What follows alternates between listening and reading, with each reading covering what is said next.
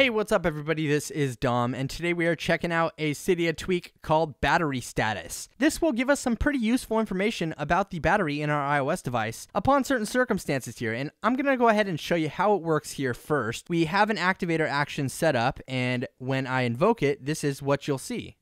You have 47% of battery, and you need 53% to get to 100, and it's about 2 hours and 39 minutes to get fully charged battery.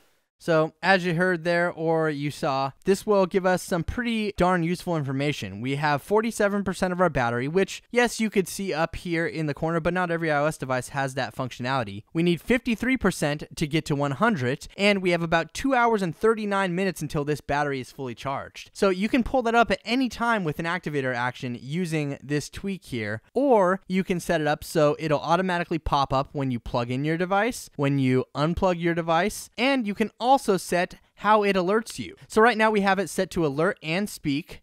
We could simply just set it to alert or just speak. So if we have it set to just alert here, and I'll just do the activator method again, you can see that it will pop up and it will not read it to us. If you'd rather not have this little alert here, you can just go ahead and set it to speak only, and when we do that, it'll just tell us that information.